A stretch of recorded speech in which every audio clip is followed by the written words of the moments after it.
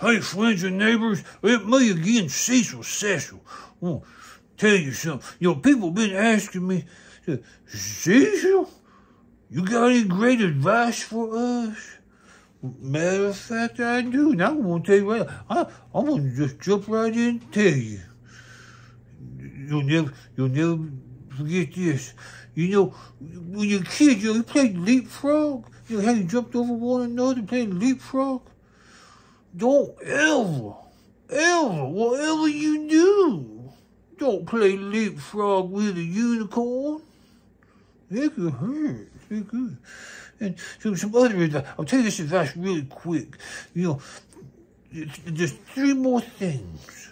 People say drinking water out of a river or a stream, that's the best water you can drink. Well, I'm going to give you something to think about. You might not want to drink that water no more. If you see some kind of, look down that water, it looks a little bit different. There could be a herd of cattle up from the stream.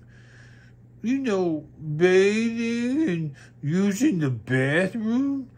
And you just come and you put your face down there in that water and go, drink it. You might be getting something more than water. And then, think about this. They have boys camps everywhere. And, all the little boys, they think it's funny to pee in the stream. Wouldn't be funny to me if I was drinking that water downstream from a boys' camp. Now, I'm going to give you something really to think about here.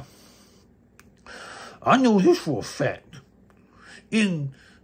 Up in the Appalachian Mountains, they build outhouses, for the toilets, Some of them don't have indoor plumbing, and I hate that. But they put their outhouses over streams. You go in, you shut the door, you get ready to use that bathroom. You don't have to flush it.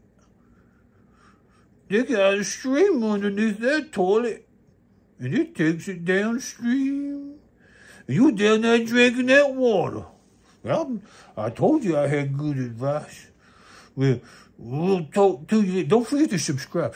See the subscribe button right there? Subscribe. I'd really appreciate it. And notification, thumbs up.